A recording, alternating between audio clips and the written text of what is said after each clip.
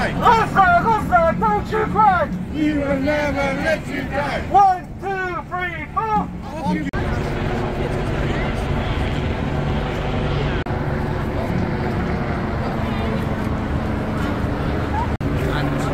It won't always be. Slowly.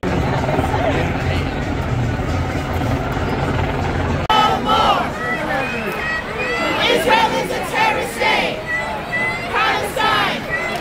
Palestine. Shame on you. Shame on you. Palestine. Palestine.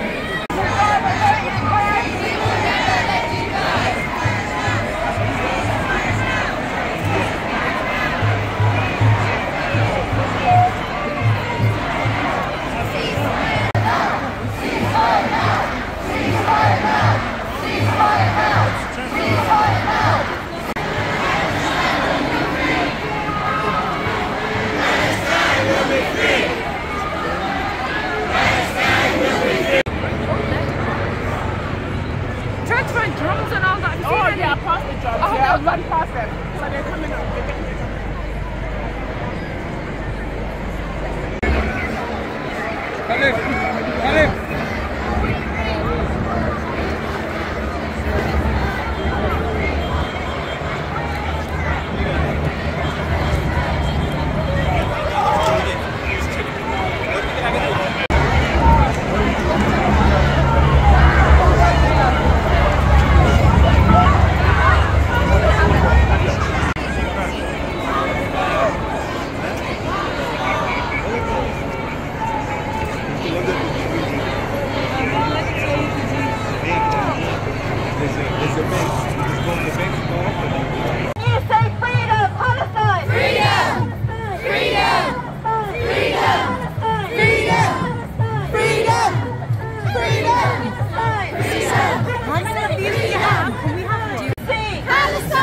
Be free! Free! Free! Palestine! Free! Free! Palestine! Free! Free! Palestine!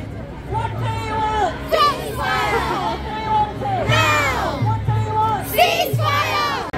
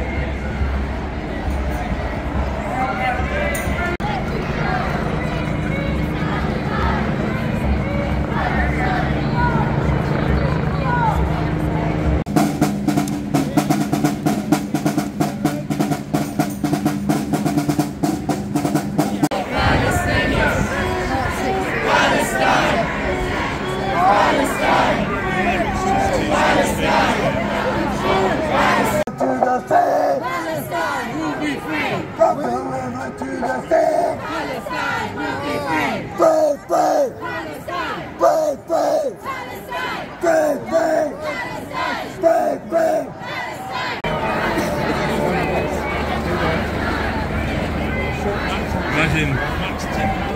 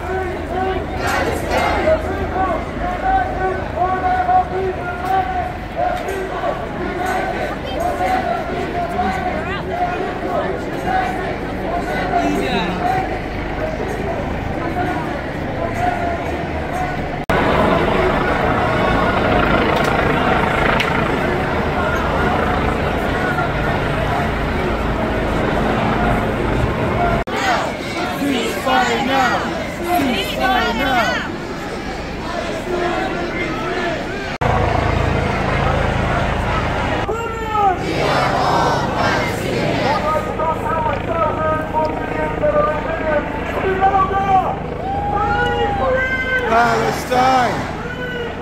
Palestine!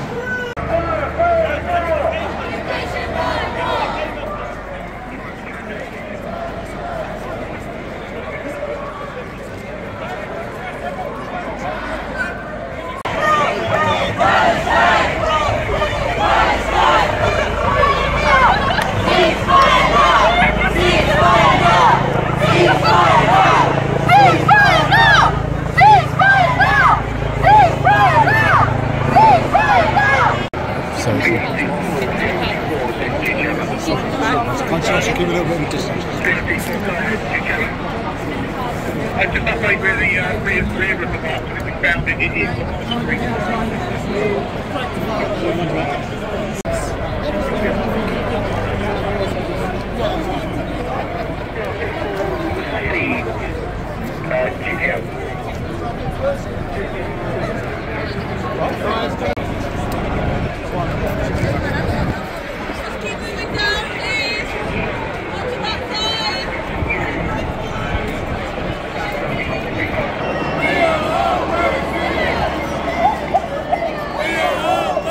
We're getting ready to move to this side, please, sir.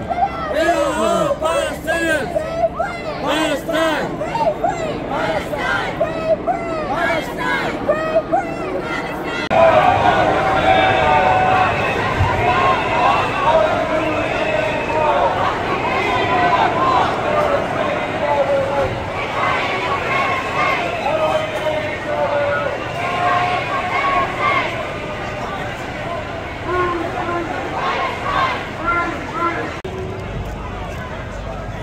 Okay, wait for them. I'm coming now.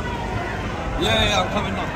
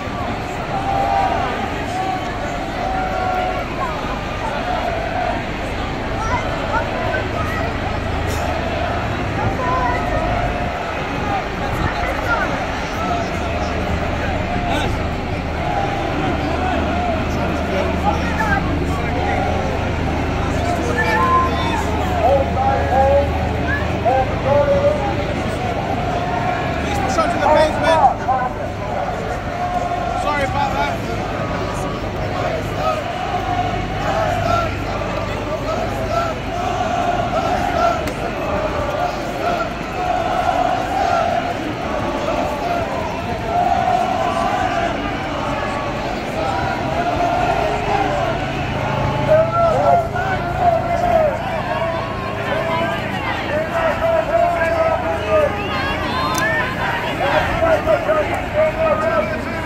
Palestinian!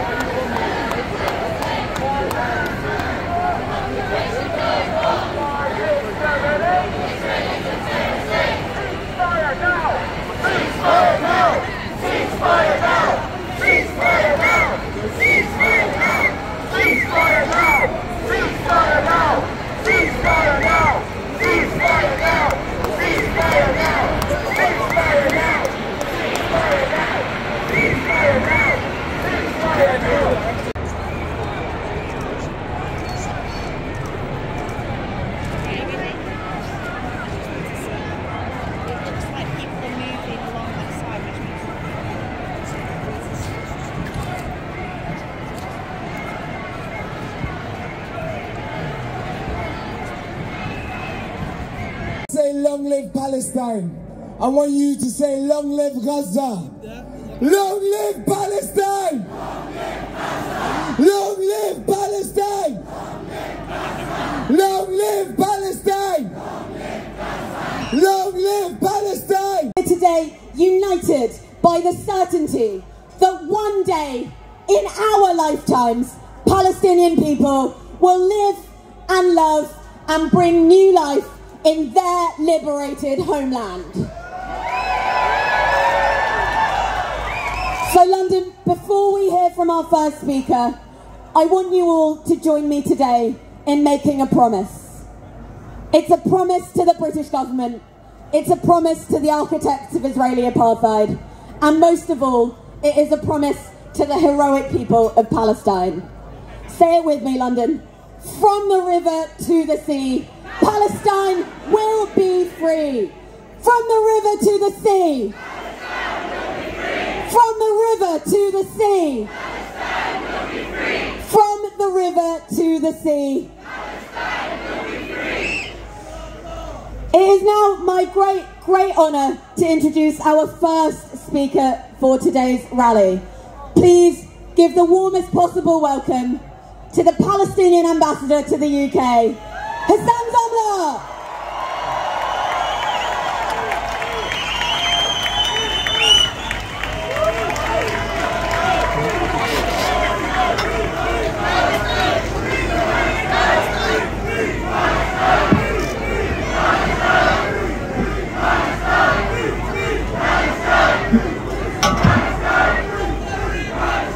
Friends, seekers of justice, marchers for peace, today is a very significant day. Today, the UK and Europe marks Armistice Day. Today, we remember and honor those who lost their lives in war. And we remember those who are still falling today. Today is a reminder for all of us that our history, humanity's history is connected, is one. Today is a reminder that it is only once the guns fall silent that peace can be achieved. This is why we are here today, to call for ceasefire. Ceasefire now! Ceasefire now! Ceasefire now!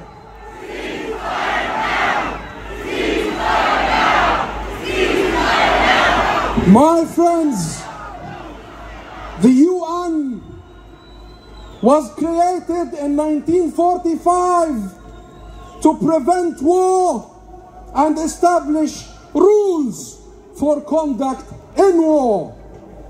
But throughout its history, Israel has been tearing up those laws.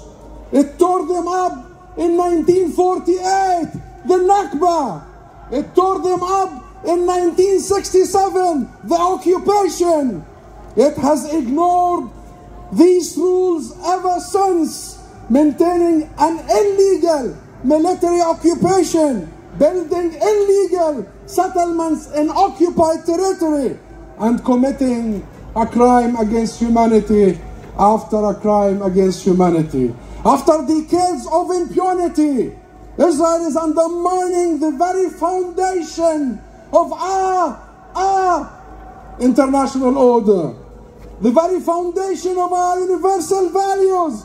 Today, Israel is bombing the United Nations in Gaza. Literally. It has killed more than 100 UN aid workers.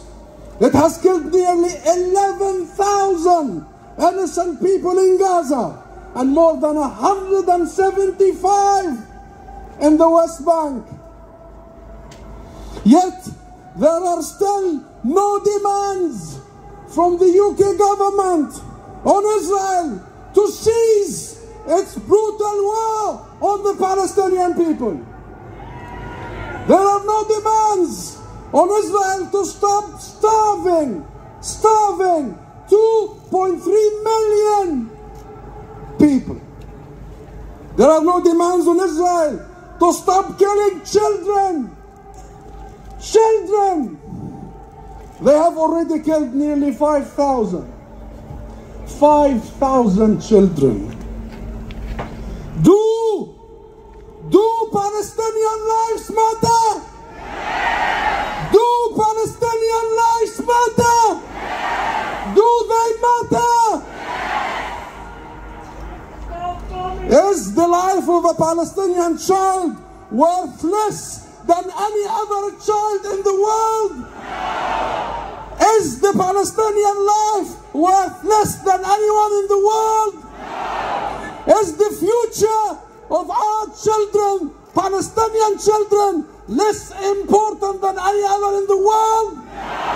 Friends, Great Britain is renowned for its commitment to the rule of law and championing free speech. And yet, there are politicians who want to ban marches like this.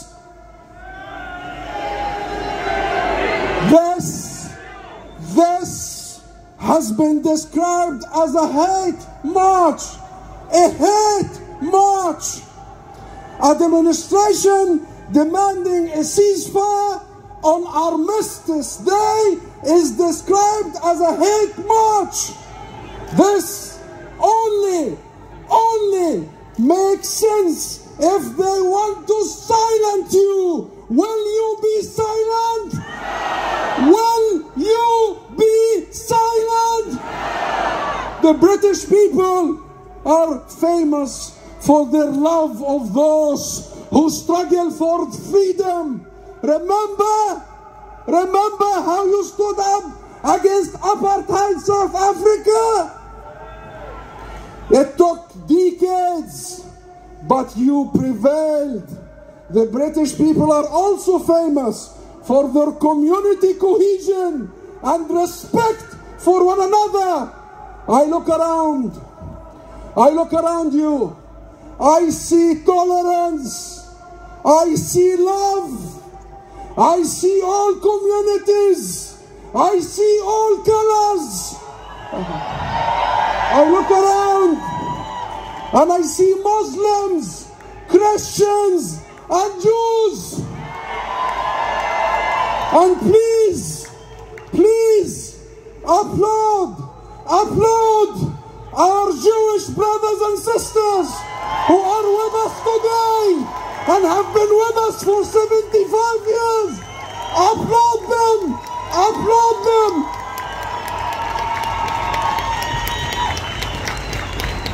This is what the UK is about. This is what our humanity is about. This cross solidarity is what we are all about.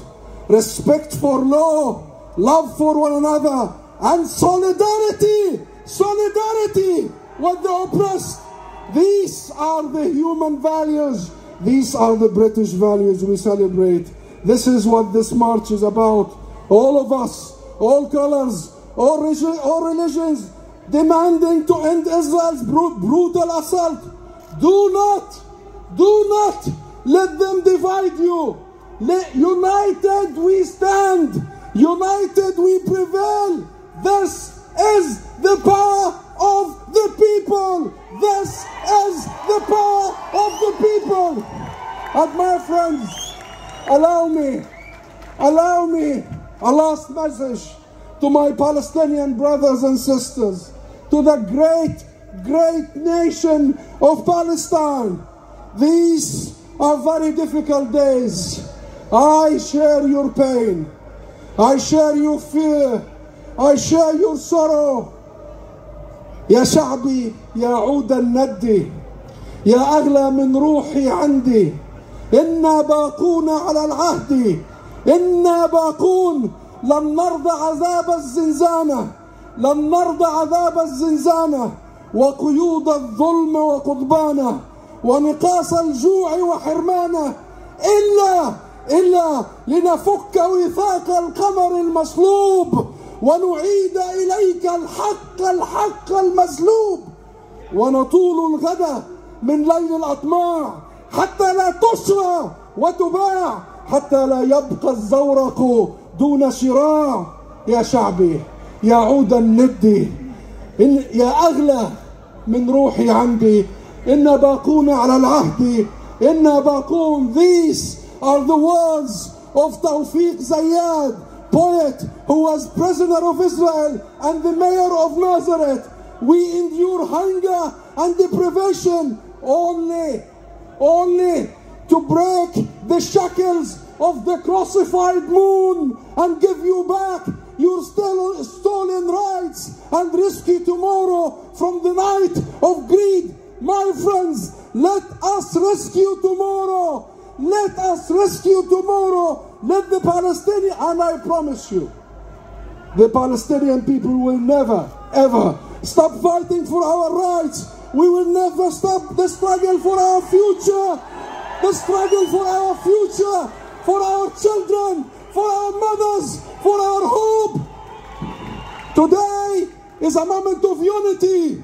This is the moment we defend our values, your values, humanity's values. We are one united people in Gaza, in Jerusalem, and all over the world. And we, the people, demand ceasefire now. Ceasefire now. And we demand free.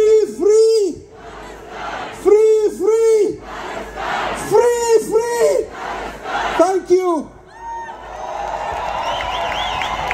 One of the organizers of the demonstration against the Iraq war, make some noise for Lindsay German.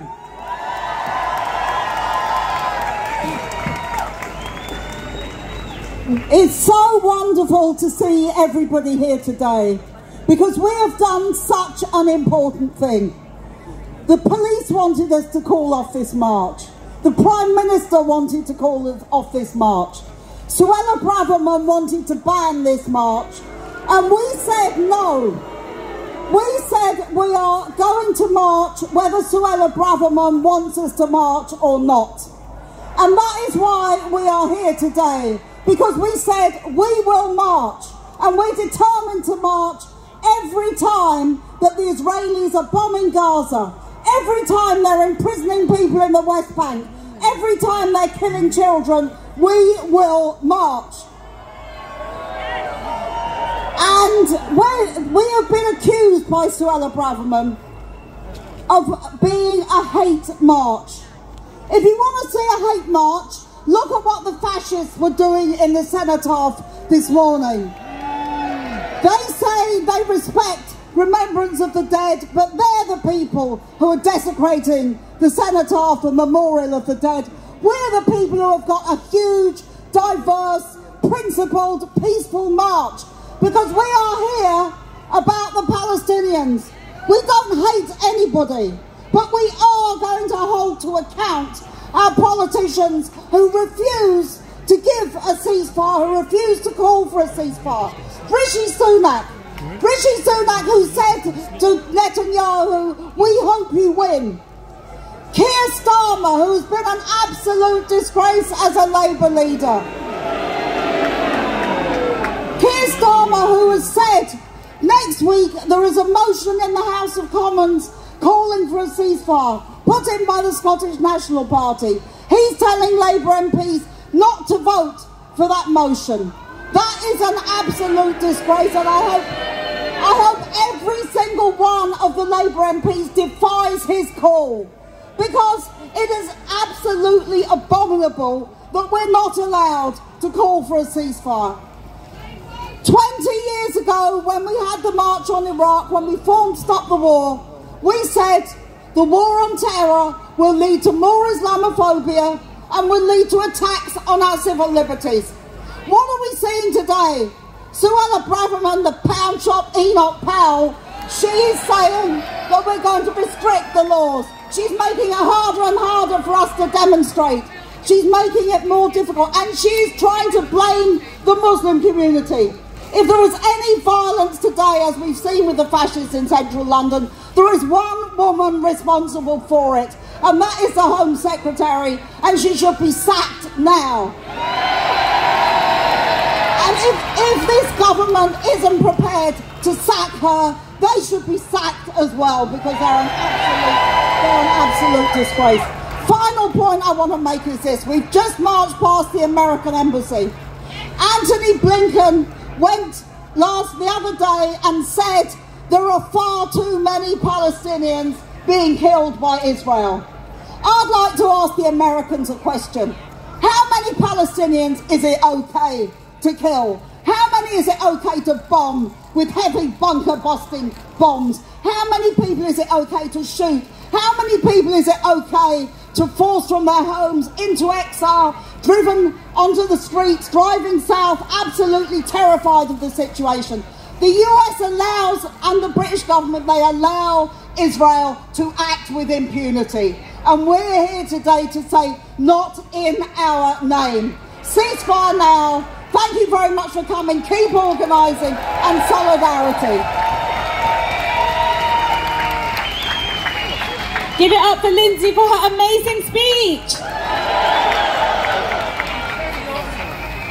Up next, and introducing our next speaker, General Secretary of ASLEF, Mick Whelan.